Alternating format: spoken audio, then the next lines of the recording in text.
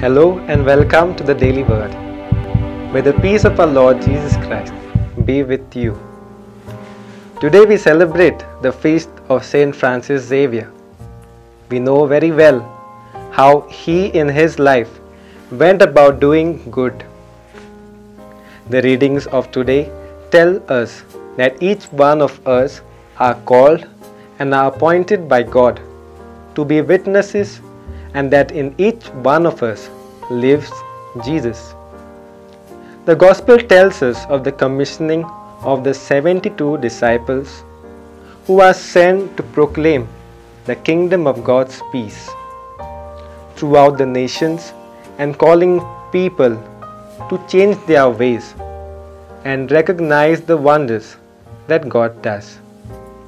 Let us ask ourselves whether we are open enough to live our life as authentic witnesses of Jesus Christ.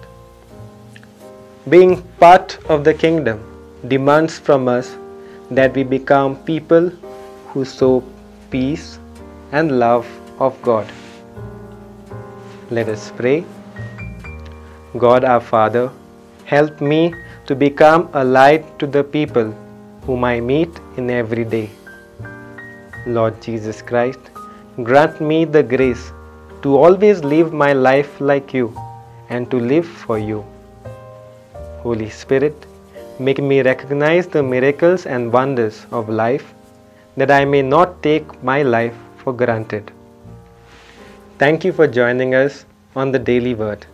Until next time, be cheerful, be holy.